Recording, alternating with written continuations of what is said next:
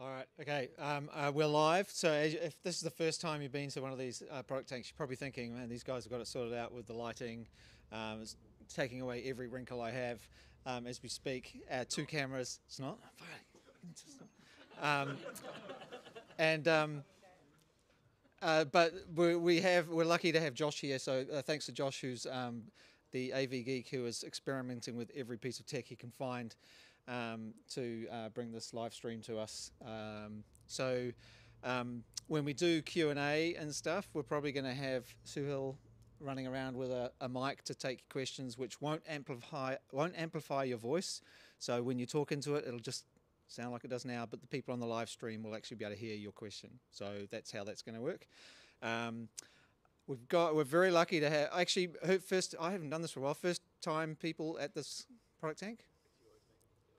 I won't make you do it this time. Okay, so still a few new people. So the whole point of this product tank, we started it in 2015, and it was at the sort of cusp of when there was this real awakening of the role of product as a specialized leadership role, and this equal lack of understanding about what it meant, how you got into it, how you did it really effectively and made an impact. And so we built this meetup and this community that's now almost 2,000 people in just Wellington to ask ourselves, how do we do it better, to share knowledge that we've had as people have gone through this journey and become more experienced in it.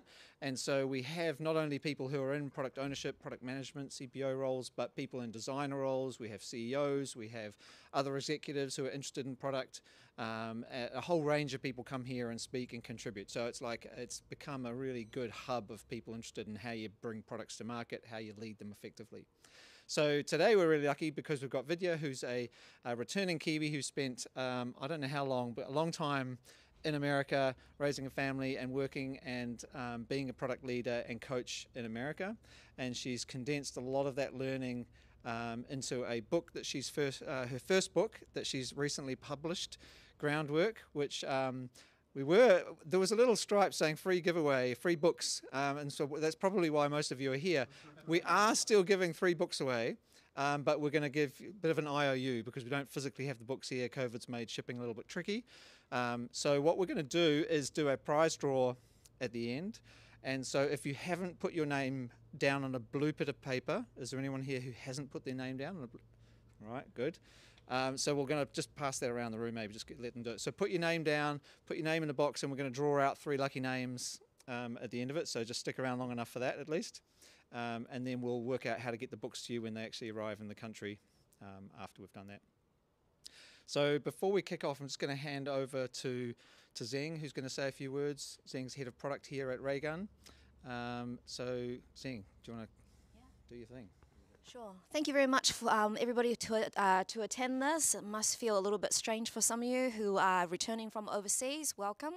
I'm the VP of Product here at Raygun. Just want to give a shameless plug for us. We are looking for a senior product manager. The link is right here, raygun.com/careers. I'll pass it on to our COO, Nick Stevens, who will give a little bit about health and safety in the office today.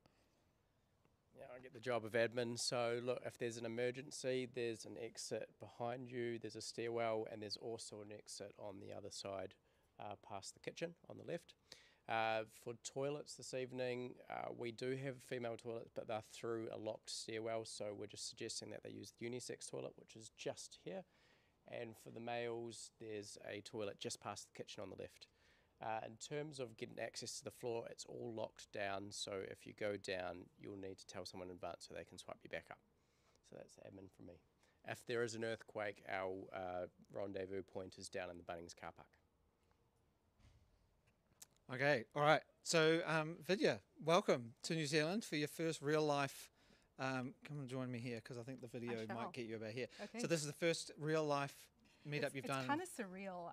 I'm like, these people are real, right? I'm not just like dreaming this. Yeah. Absolutely. Yeah. So Vidya's been sort of launching her book in the US, Boston, and a few other places. I don't know where. But I'm in San Diego. Yeah. So and doing it all virtually because everywhere else in the world is locked down. So So be nice to her, in your real selves, and I'm going to let you get into it. Thank you so much. All right. Big round of applause. Thank you, Tokes. Thank you. So this is really cool because I just got told Josh just told me, like, where in America are you from? So that just hurt so much. I'm a Wellingtonian, and if I sound weird, no one in America will ever mistake me from being from there. So just know that they know that I'm a Kiwi. Anyway, I'm so happy to be here. It's really exciting just to be in front of real people. I want to tell you about Tokes for a second. Before I do that, you've probably seen this Slido before. If you haven't, all you need to do is flick up your phone, stick your camera on this. It's a really nice way. I know there's some people out there virtually as well, which is how we do everything in the States right now. But if you could just flick it up, I'd love to see who, apart from product managers, are in the room. So Toke, so I know has to disappear in a few minutes, but I just want a huge thank you for setting this up. I met him a couple of years ago because I come home a couple of times a year. And for the first time a couple of years ago, I was like, I want to know what the product scene is happening. And the first person everyone told me to go meet was Andrew. And immediately we hit it off. I think it's like when two product people like meet, and it was just like nonstop. And I just loved his story so much about being product in Xero, just the experience in building a product culture that is actually featured in the book. He's modest, he didn't say that, but he's actually in the book. There is an interview by Xero. There's lots of names, but I'm so proud to have a Wellingtonian and a New Zealand company in there. So thank you again. Okay, gang, so product manager mainly, a digital product owner. We've got 6 people. There's a lot more I see. Can you pop up your camera? Oh, cool. Domain architect, end user, a BA, cool. A designer, awesome. Couple more. Get that number. I can see people like popping up their phone. There's going to be more of these. It's a really fun way of kind of just getting sort of something interactive. So please play. It's so much more fun when people do. Okay, awesome. So product manager primarily, and some platform product managers. What I want to do tonight is talk to you about the 3 pillars of product management, which are the core of what's in the book. And I want to start this talk actually by talking about some customer testimonials that we would all be proud to read of our products, right? The best company I've ever seen. Never have a home without one. Thank you for making this so simple. Those are customer reviews that every product manager I know would love to have. So let's meet the products behind these.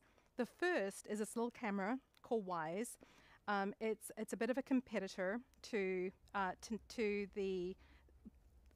Nest, and what it says is like people. First of all, it's so simple, but look at the times they say, the number of times they buy one. This is a 6th I've purchased. Anytime you have love, and when you're talking about a product, you know you've got something right. The second one is this little Ecobee. And Ecobee is a tiny company. It's Canada. Amazon put some money into it a few years ago as a startup. And last year, it became Brand of the Year in Canada. And now it's going to top this year in 2020 about $1 billion in sales. So it's growing incredibly fast. And there's that word again. I absolutely love this thermostat. The third is USAA, and it's a big bank. It primarily serves the military. But I can tell you, I know a couple of product people who work at USAA, and the company culture that's dedicated to creating an amazing customer experience is why people call it outstanding and why there's so much loyalty. And I can tell you, I don't feel about my bank or my insurance company like that. Anyone know what those numbers mean? Just shout it out. NPS, ding, ding, ding. So Net Promoter Score. It's a metric that measures how much people will recommend the product to others. And if you don't use it, I could spend the next hour just talking about NPS. I love that metric. It's really simple. I know it's controversial, but what you need to know about this is a world-class NPS is about 60. So when you see scores of 80, 71, and 78, you know they're doing something pretty incredible. And if you're thinking, okay, they're all consumer products, it's easier. We hear this a lot. It's so much easier getting a great NPS when you're B2C. But here's a B2B company. It's called Gusto. It serves a small business for HR and payroll, and an NPS of 75, like higher than world class. And there's that word again, love the experience. So as we're thinking about these products, you know, they kind of make it look easy, but we all know getting customer reviews like that, getting that NPS is so much harder than it seems. And it's not just us. The biggest brands in the world struggle with this. Anyone remember Google Glass? I bought one. Like, I'm not embarrassed. I kind of am embarrassed. I bought one. My team looked at the features, all the things that it promised. I worked for an insurance company at the time. We had all these grand plans because we believed Google about how we could integrate it, and it was an epic failure. New Coke. I don't need to say anything more about that, right? It's crap. I still get PTSD from Windows Vista. I can't even actually look at that. Okay, so we'll just move on. This is really funny. Harley Davidson, so they decided that they were going to release a perfume.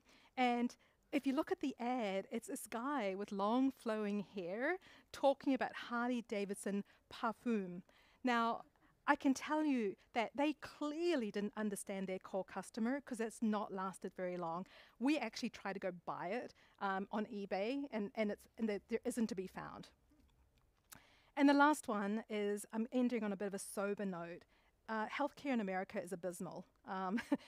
Of many things, don't get me started. But there's been some incredible money put into healthcare systems, and they've all been failures.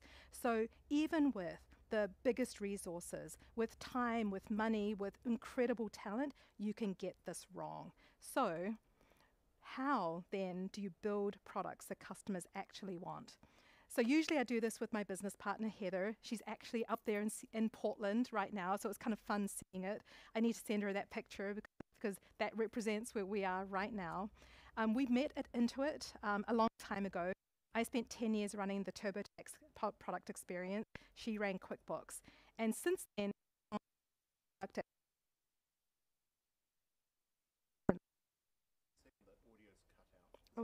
it's cut out? Yeah. Could you adjust? Yep, I can. Is that better? Yeah, that's much better. Okay, sorry. I like to wave my arms around a lot. Sorry. Yeah. On again? Yeah, it keeps cutting in and out.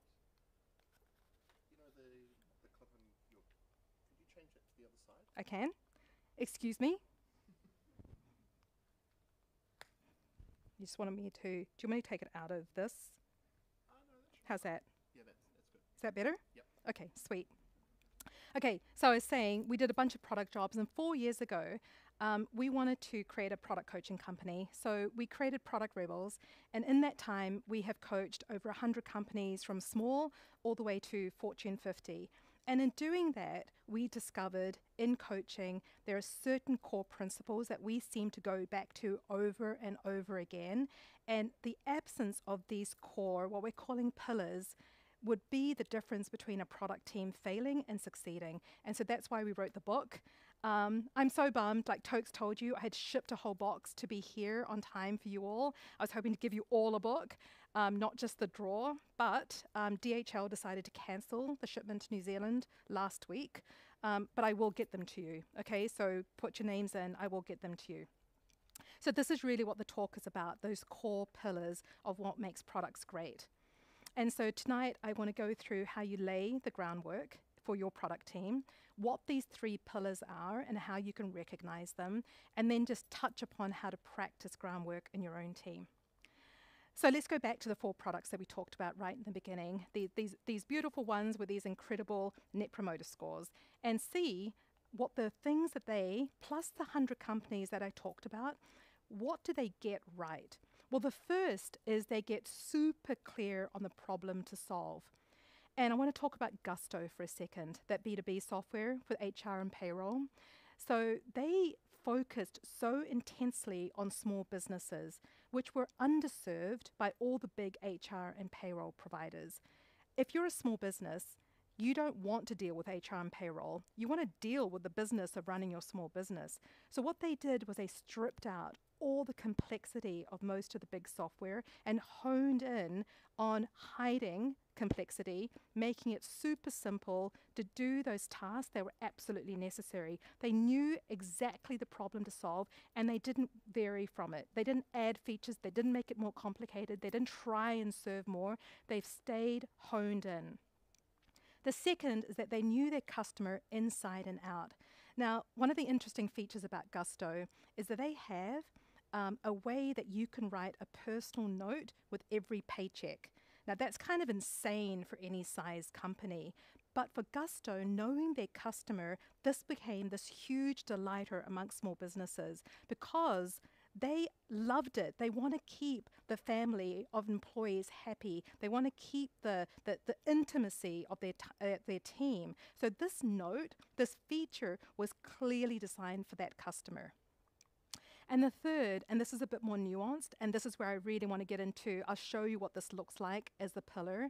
They connected a customer to the problem and to the needs. And a lot of the time, a lot of companies jump over this. They go straight from a problem and a persona, and they jump straight into building software, building features, building a backlog.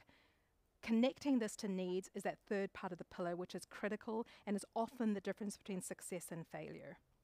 Now, I told you about the three things when happens when they get it right. What we see when it's not working, what we did when we came in and diagnosed product organizations is that we'd find that product teams were overwhelmed. The ideas were coming from everywhere, whether it was from sales or accounting or customer service or your boss. It was really hard to say no because you weren't sure what you were saying yes to. Everything went. And what that led to was way too many priorities. There's like way too much to do. One client had a backlog of over 1,000. And that might not sound so terrible, but their throughput was about 20 items on their backlog every quarter. So you imagine the sort of depression, like the iceberg of things they would never, ever get to, and they just kept piling on. A lot of teams, we found, were stuck in opinion-based debates. And so it was a matter of, I think this and I think that. And it was like verbal warfare in these teams and in these customer teams. Whether you were with sales or accounting, it all became the last person who spoke to the customer or the hippo, right? The highest paid person in the room. That's who won. And when that happened, just decisions kept getting overturned. So your team would be going off in one direction. And now I'm going to speak purely as a product person. You've got your team, you've described the strategy, you've described what you're going to do, and then you've got to come in and say, we've changed direction. It's really disheartening. And the last piece of this is you get unhappy customers, right? Which is kind of the worst of all. You get bad customer feedback, you get bad NPS scores, and you just feel like you're fighting a losing war. So those are the things, and I promise you there's no more bumming out. This is the kind of stuff that we saw. And so I just want to actually hear, anyone experience any of this in the last 30 days? Like, yeah, I see hands. Awesome. I don't want to pass the microphone yet, so can you just tell me? You can check any one of these. And for those of you virtually, please play along. You can also hold up your phone. It works on the QR code. And let's just see what happens. I'll just give it like a few seconds. Debates, okay. Prioritization.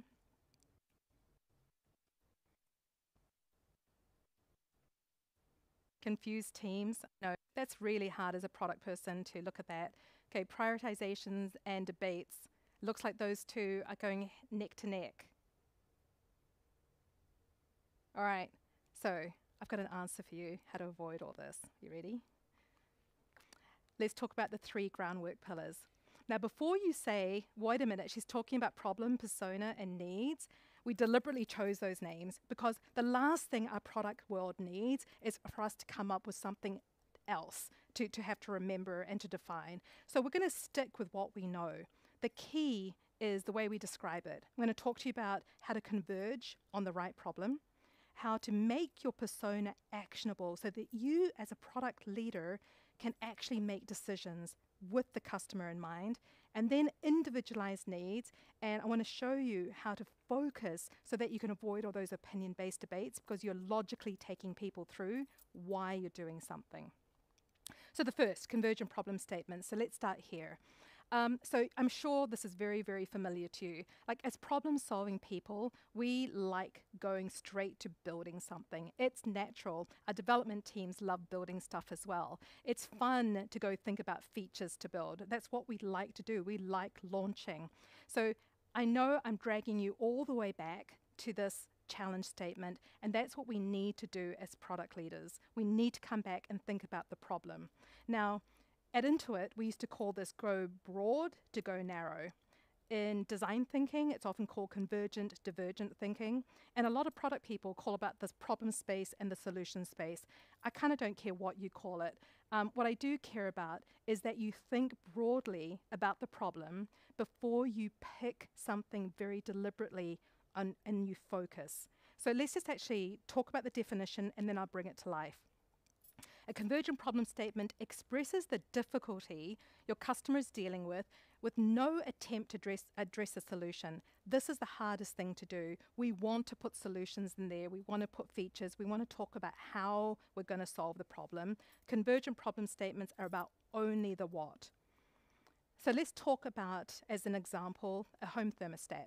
This one looks a lot like the one I have at home. I actually don't know what any of the buttons down below mean. I've never used them. I use the up and down, and they're a pain. I actually have two, so I'm doing this twice, upstairs and downstairs. So imagine that we're a product team, and we take a look at this, and we're like, well, this is antiquated. This is stuck in the 80s. We can do better. And we come up, and this is a lot of the way that teams work. We come up with what we think is a good problem to solve. There are currently no home temperature systems that are easy to use, okay? They have simple bold numbers, so let's just actually make it like really easy to use for customers. Ease of use is a #1 design feature that product teams tell us.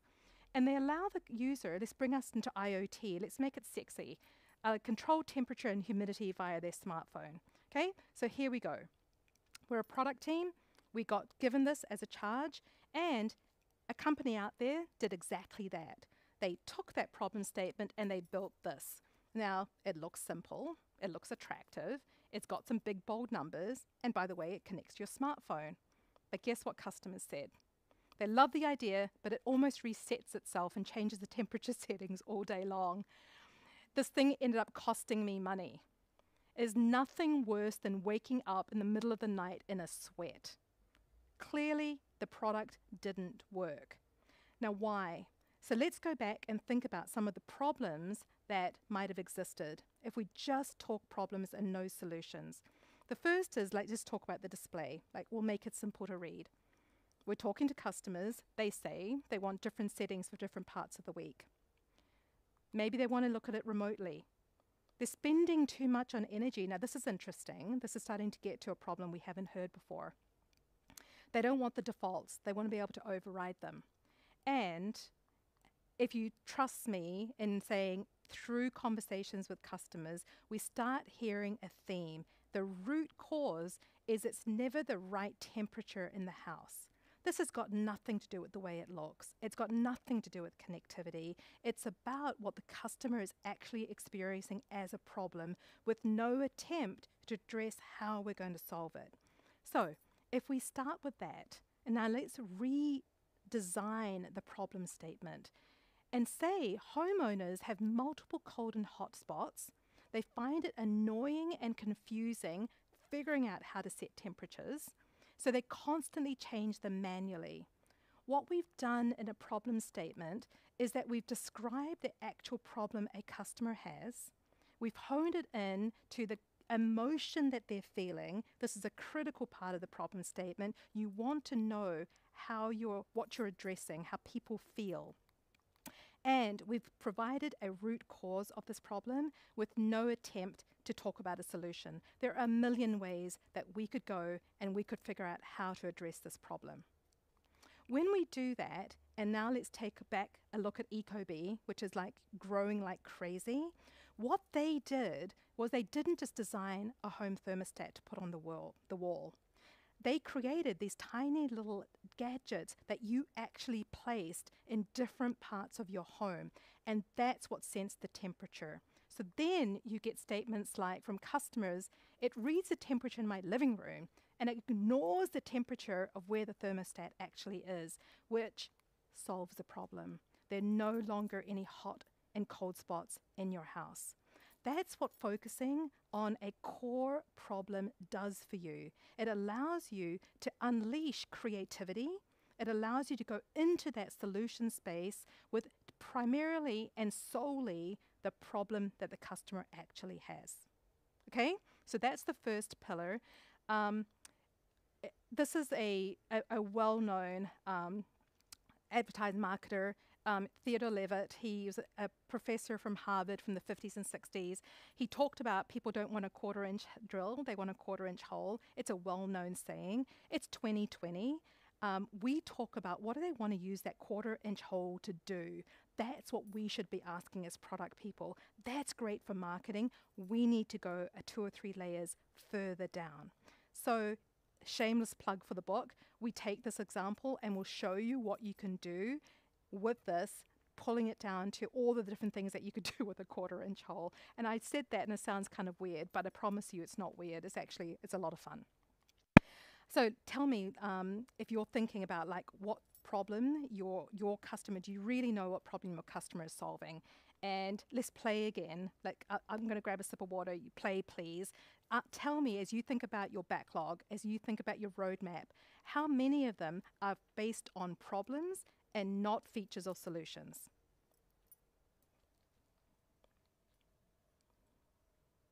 Not many. Okay, some. Cool. That's what we tend to see. Okay. Not many. Okay. Some. Cool. So we've got basically about half and half. So doing this will work wonders for your team. If you do nothing else, if you just take one pillar, do this. Go back and rewrite every single priority that you have as a problem, and then see that change the way the dynamic of your team works. And it's interesting because we've never done this with a team that everyone comes back with the same problem statement. They're always different. So it's a great conversation. All right, so let's talk about actionable persona. Let's move to the second pillar. Persona is such a horribly overused and hated word. Like, I don't think I've found something in the product world that's hated more. And it's because of stuff like this, right? You kind of get these personas that you paint up on the walls, and there's this like nice smiley like stock photo guy, and I don't know, like he attended 14 events. I don't know what association events are, but he attended none of them, if that's helpful. He's a #1 CEO VP. I mean, as a persona, this is absolutely and completely useless. But in so much of when you call out persona, that's what people drag out and show us. Something they never refer to. Here's another example, Helena. So she's a head of HR. And I have no idea what skews female means, but there you go. And she's got a calm demeanor. I don't know what I would do with that for a product. I mean, do I want to make it like look like spa? Do I want to use certain colors? I mean, again, completely useless for a product person to know what to do. What we want to tell you is most of the time, personas act like everyone's exactly the same.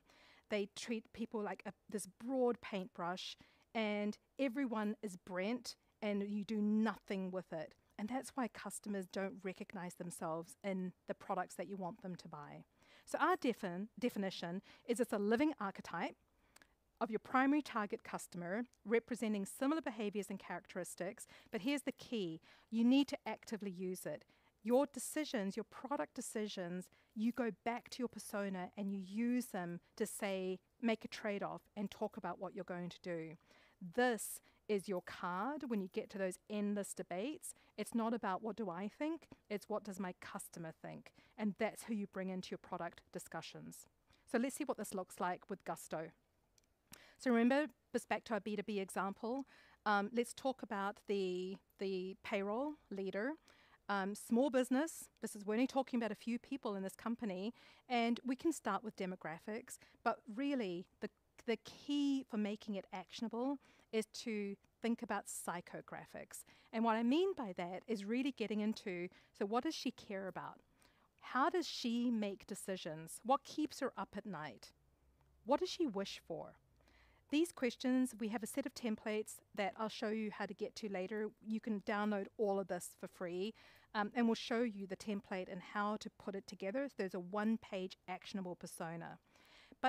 And one of the things we talk about in the book is to really think about these things called character trait spectrums. So when we go into teams, to try and get us away from demographics and into psychographics, it's useful to say, what end of the spectrum are they? Do they love technology? Are they someone who's going to play and tinker and they want all the bells and whistles that you provide? Or are they technophobic? And you really got to hide a lot of the complexity and intricacy from them. Are they someone who really likes control? They want to know exactly what's happening. They're a control freak. Or are they more hands-off?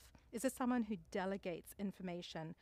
So critical to thinking about the design principles and how you think about your experience. Are they really data focused? Is it something that they need to have every piece of information? And we all know customers like this. It's like, give me all the data, I need to see it. Or is it really much more about efficiency and just give me that moment of time information when I need it? It helps you as you think about these ends of the spectrum to start shaping the core of who this person, how they live and breathe and think.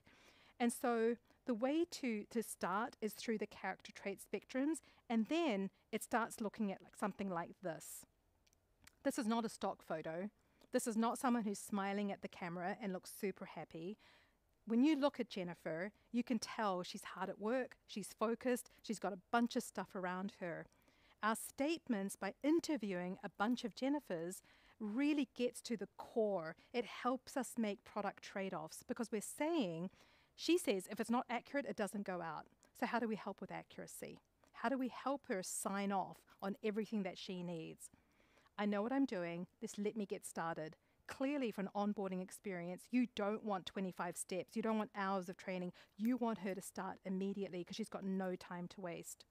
She manages all the finances, not just payroll. So we want the visibility that's much broader than just her core function. Again, remember small business. It's not compartmentalized. She works through lunch, doesn't have time, busy person.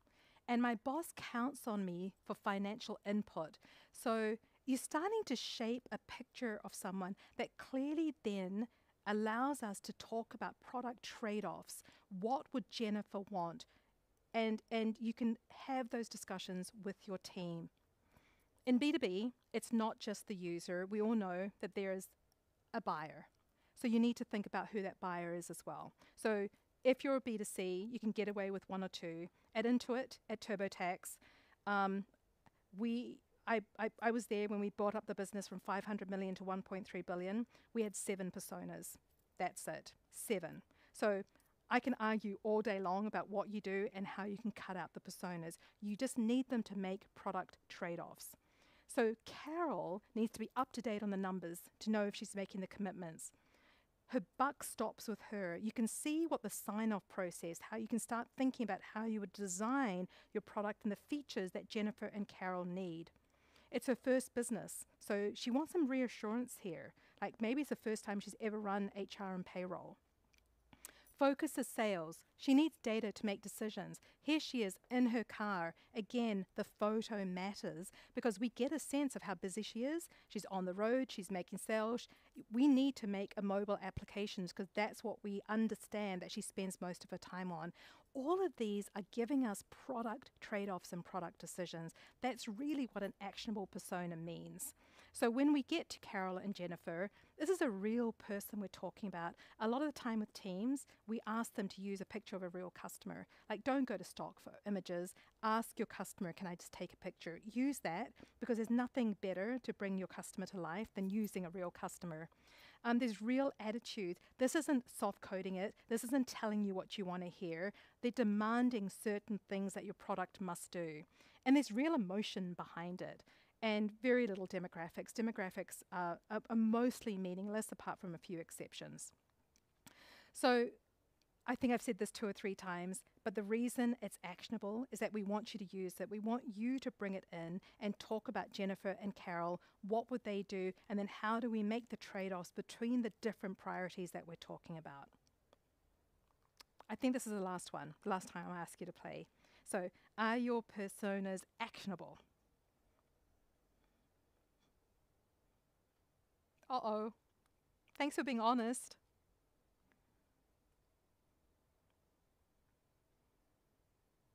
Okay, so that's interesting.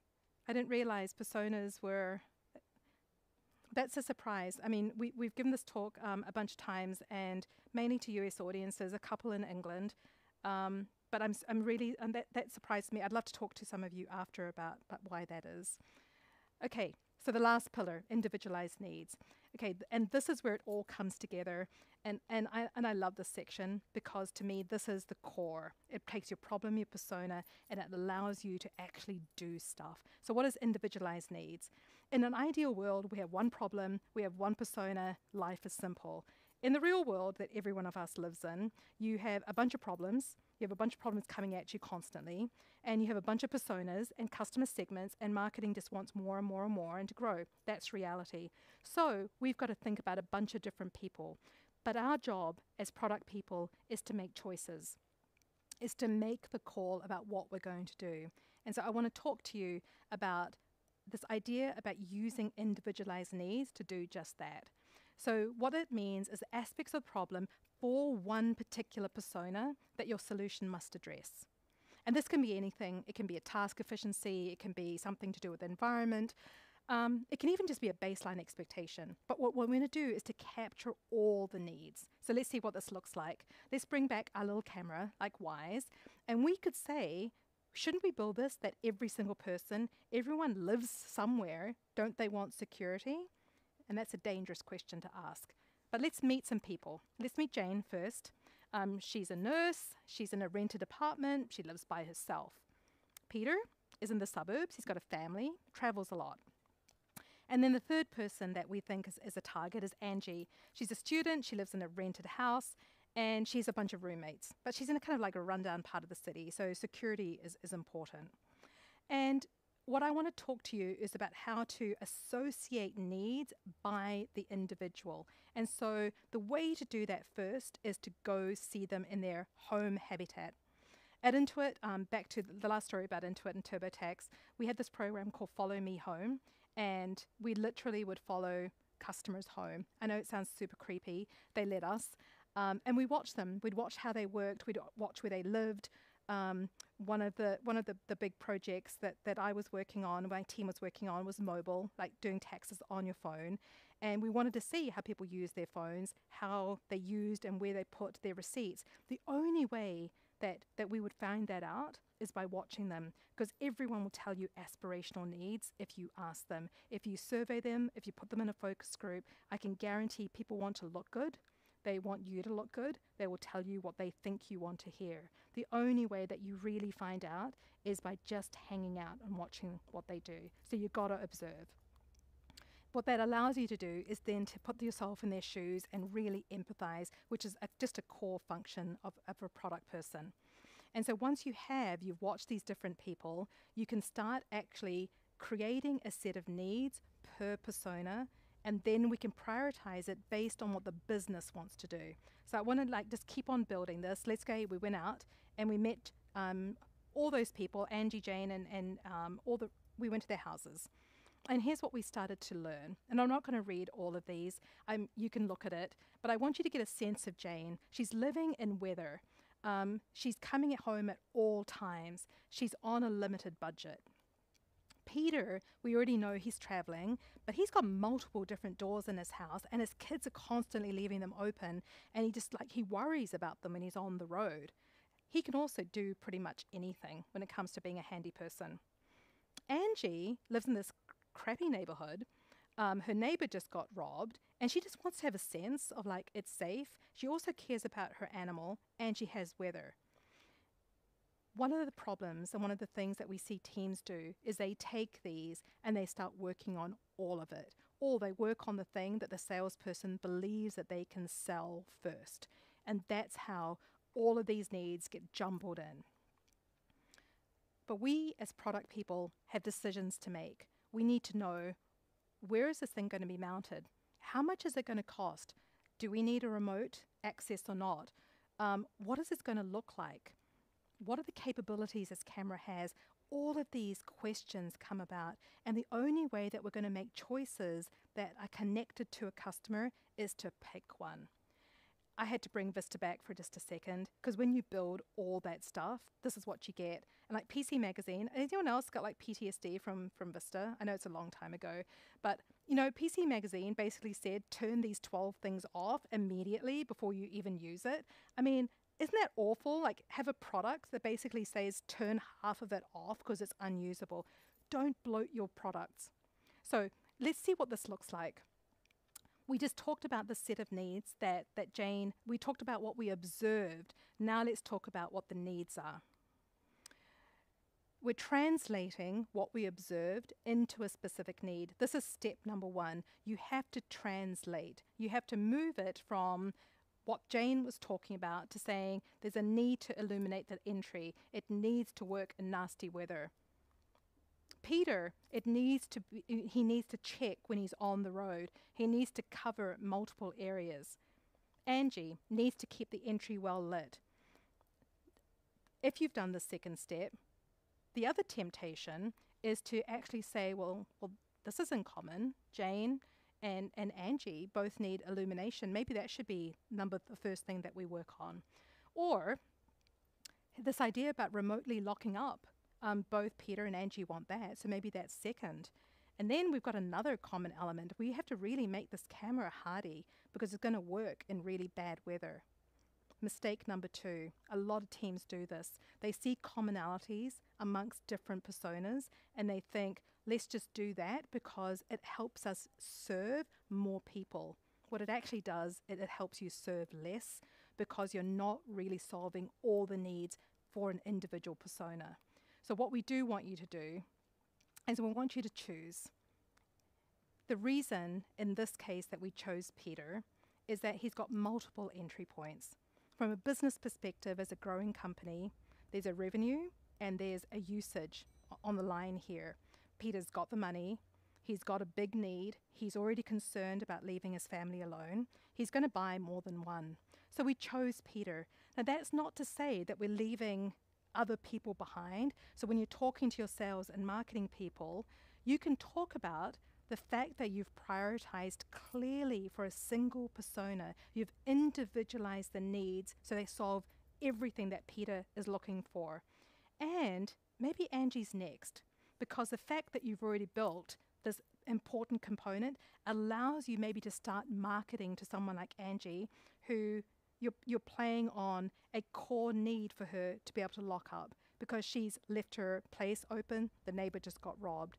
You can see how just focusing on one will start giving you a roadmap. It also starts giving you the ability to explain and to share and get commitment about why all the needs and all the features are focused on Peter.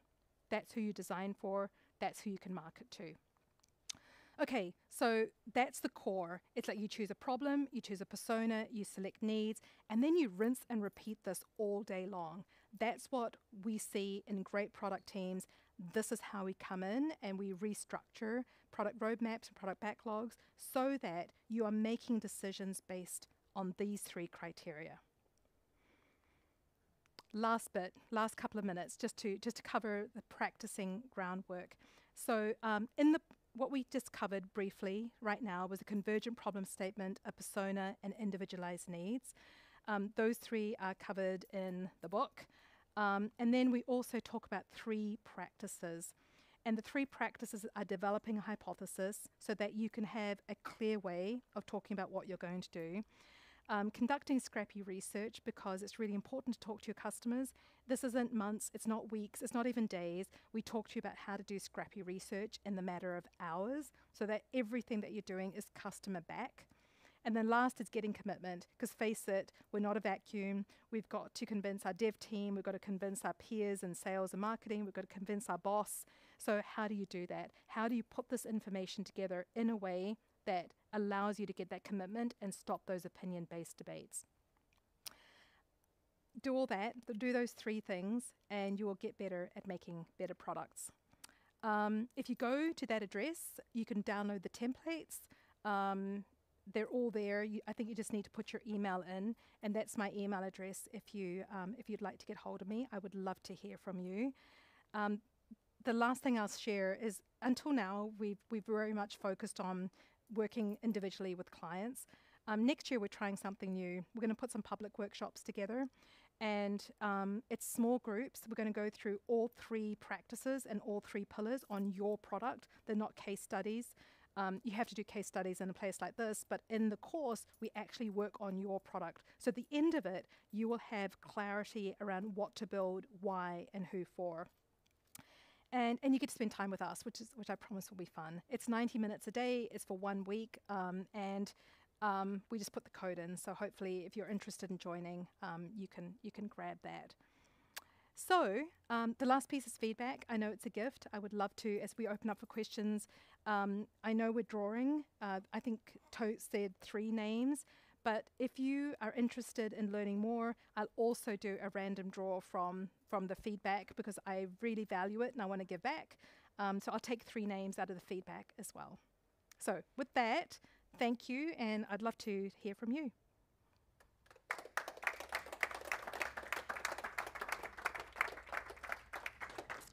Awesome. Thank you so much for pretty insightful, and I think I found it quite valuable how you talked about a lot of the details of personas and connecting a lot of those pieces together. So that was really, really awesome. Thank you. Thank you so much for sharing that Thank with us. you.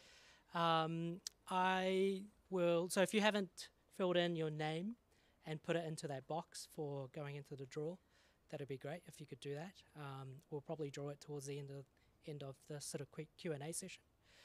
We'll now go into a Q&A session. So if you have questions, let me know and I can come around and give you the mic. There's also Q&As in the Slido. Oh, sweet. So we can probably go through those while you sort of come up with some questions. So the first one is, what is your advice to a first-time product owner starting at a big tech company? First-time product owner. Is there, oh gosh, can they say, is there any product managers on the team, or are they it? Product owner and product manager? Who would like? Yeah, lots of PMs. Direct report to PM. Direct report to PM? Yep. And so how do you start working as a PO? Oh, just any tips for going from, specifically from startup land as founder hats to going to a big tech company as a PO. Got it. So the biggest thing for PO, I mean, this is going to be like a structure. And so learning what the structure of that dev team is and what the rhythm and how they get information. I think you'll find at a lot of big tech companies, there's very little connection from the dev team to the customer. It's almost invariably broken. And so you can have the biggest impact by bringing the customer in. I mean, you will be actually seen as like a godsend if you just show them a picture, show them an interview, just bring and take 5-10 minutes of every, like, even if it's once every 2 weeks in your sprint cycles, bring the customer into your meetings, get your development team, because they are hungry for this. They just never, it's like we kind of hide our dev in a corner in a dark room and just expect them to code. But you will find that your engagement, the solutions that you come up with will just be incredibly, like, they'll just blossom if you do that. And the only other thing I'll tell you is bring the business strategy. So I've said bring the customer into your meetings. Also understand what your PM and the strategy of the business is and share that as well. Because in you saying it, you're going to start talking about strategy. You're going to be seen as someone who really understands the business, and you're not just someone who's writing user stories, right? So for you personally, that's what I would do. Yeah. Awesome. Okay, next question. Keen to understand your process for creating personas. My process, talk to customers. So the first piece is, I talked about developing hypotheses. When we're working on a new product, and I can actually give you, the other hat that I wear is I work with a lot of startups, and I have a fund. I should have worn my Product Rebels t-shirt. I didn't pack it. So this is, I run a fund for female founders. And the way that we start is that we try to think about everything that we know about the customer, and we put it in an I voice. So instead of saying this person, whether it was Jennifer or Carol, we say, I believe X, Y, Z to be true. And then we circle and prioritize those things that if they weren't true, would really hurt us. If they were proved to be false, They could be the undoing of our business. And then we go chase those. Because you don't have to prove out things that you already know. Don't bother. That's a waste of time. It makes you feel good, but really is just like you've got better things to do. Go solve those hypotheses. Go prove them for things that if Jennifer really was never going to buy software, and that's what we're worried about because she's so entrenched in small business that she's so tech phobic that she's not actually going to make that purchase, it doesn't matter what we do, she's never going to buy. So I would go for those things that kind of like, you've got the spidey sense to say, I'm scared that this might be true. Go chase that thing down. That's how you build the persona. Once you've proven those out, go get the template from the website, and you can have a one-pager and then stamp it on your wall, put it next to your dev team, put it next to your cubicle, and look at him every day. Awesome. These are great questions. Is the persona then is the persona like validated hypotheses Yes. then? Did you just say? Yes, Yeah, it is. cool. They're all validated hypotheses. Yeah, sweet. Yep. That's exactly right. Another question on personas. So you mentioned you had 7 personas at Intuit Yep. For a very, very long time. Yep. Did you have more or less at any point, and did you refine them over the years? We started off with a few more, and then I think when I started on the TurboTax, this is dating me now, but when I came in, we're about 500 million. We had about 15 million customers, and we wanted to go into and expand into small business taxes. So we were very much personal taxes, right? We understood the simple tax. We understood the home owner. It's a lot about the American taxes are just hideous, right? But we had 2 or 3 segments that we really understood about complexity. But then there was this whole other small business, and we argued that small businesses were very different, that a small business in this industry was very different from a tech industry, was very different from the hardware industry, and we talked ourselves into multiple different personas for small business. At the end of the day, when we tested out all of those, we came down and we eliminated all of them to come down to one, because the core needs of that particular small business was all the same. They might look a little bit different, they might smell a little bit different, but at the end of the day, what the core persona needed was exactly the same. What they worried about was exactly the same, and that's what we then defined. So yes, absolutely, do more and then test your hypothesis and narrow. You don't have to start with one and then kind of drive yourself crazy. That's what the hypotheses are for. Awesome. Is there any questions on the floor? I've got a few more in Slido. Carry on. When and how do you factor in how hard something is to implement? Yeah. So when you're thinking about, there's a design thinking technique I use for that. So what you want in terms of your problem statements is, as you think about broadly all the different problems that you could go after, you can map them on a scale of how important it is to the customer and how difficult it is to build. And if you think about that axis, if it's really important to the customer and it's really difficult to build, you might think of it as strategic. If it's really important to the customer and it's pretty easy to build, you might think of that as pretty high ROI and go after it. And I can build out the rest of the quadrant. Not important to the customer, super hard to build, like why bother, right? So that's how you would plot, and that's how I would say take all the problems that exist and use the customer lens first, put it on that 2x2 grid, get your dev team in there to help you with the high level difficulty. You're just eyeballing it, but it gives you a directional sense of where the important problem is. You might find that while the strategic, very important to the customer, very difficult, like years to build, is your goal, you can then draw a line to what problems are you going to solve that connect to that high level vision. That's how we break down the problems and build out a product roadmap.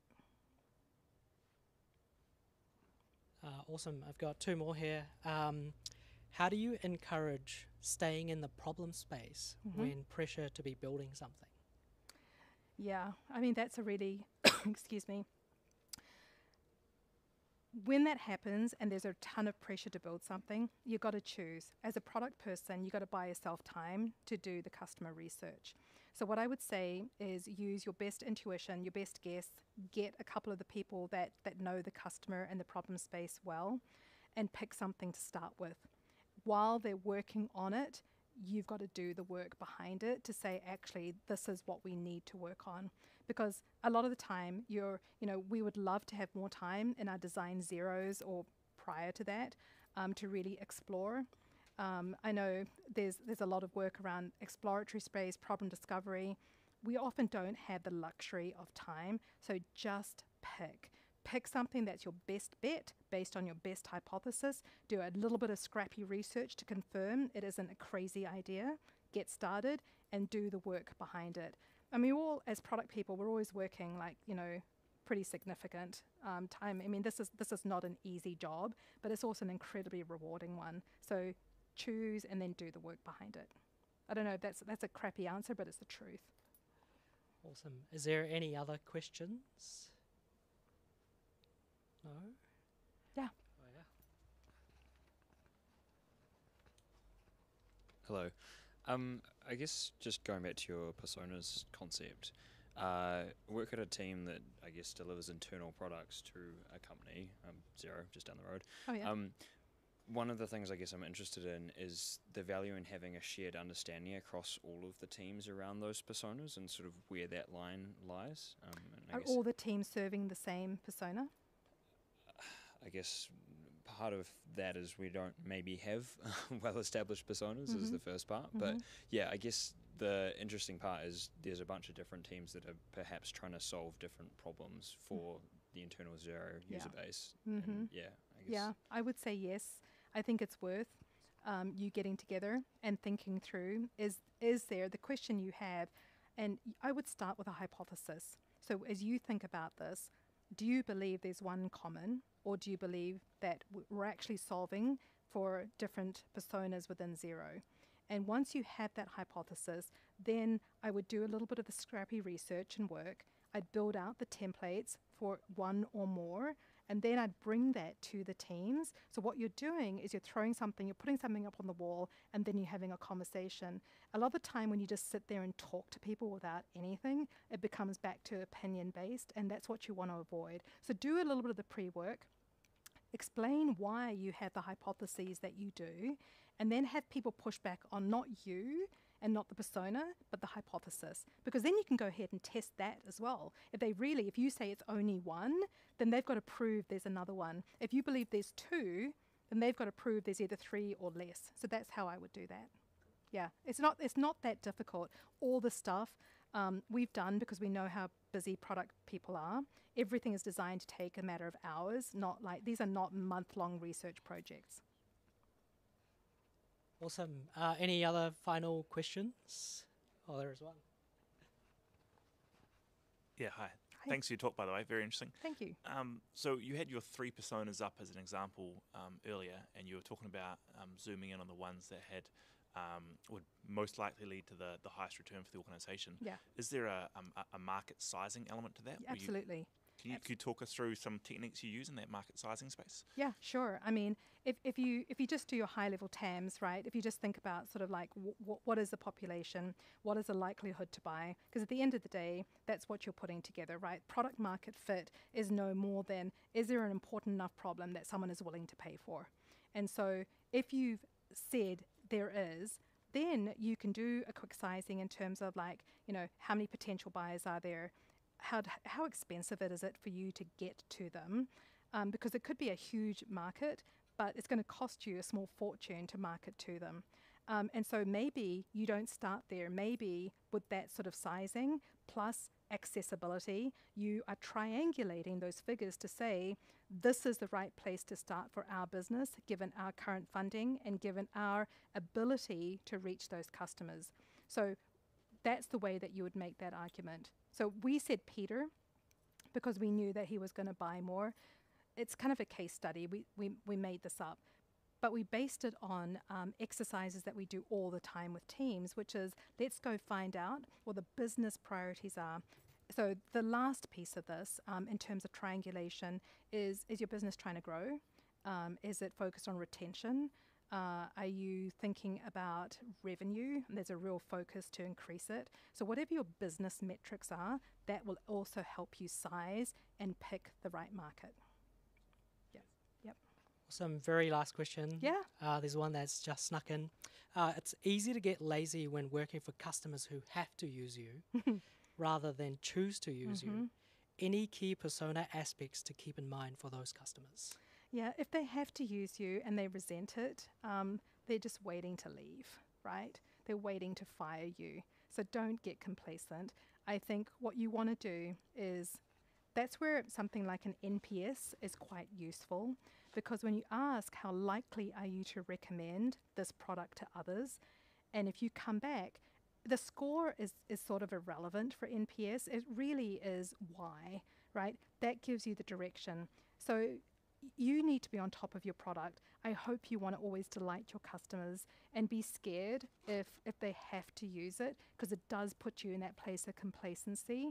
And that's where I think building in a product metric, having those conversations, understanding where your customer is, will really help you make the right calls. And even if it's put on hold, it might be just something as simple as communication.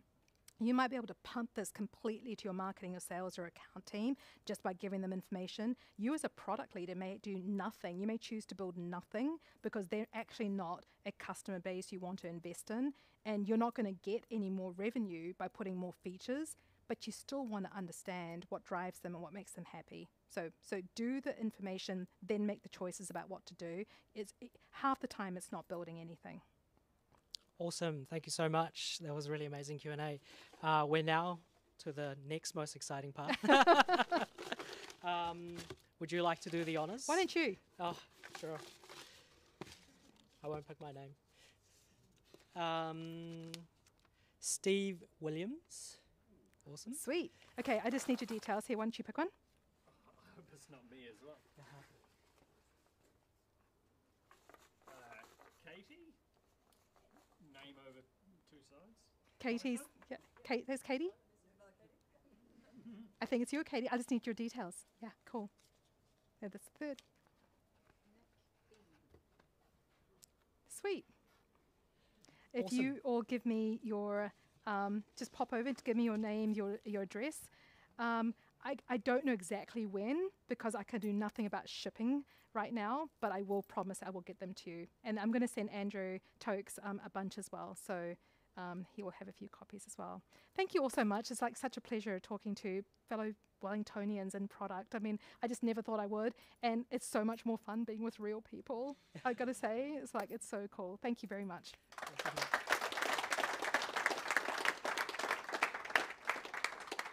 Cool, that's a wrap, and pizza's also here. So, all right.